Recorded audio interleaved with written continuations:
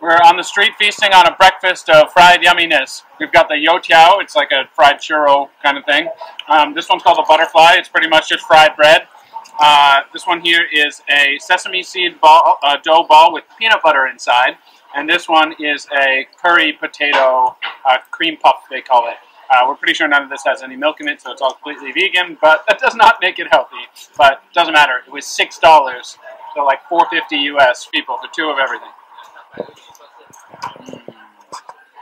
We only had $10 cash, so this was the best bet. Yummy.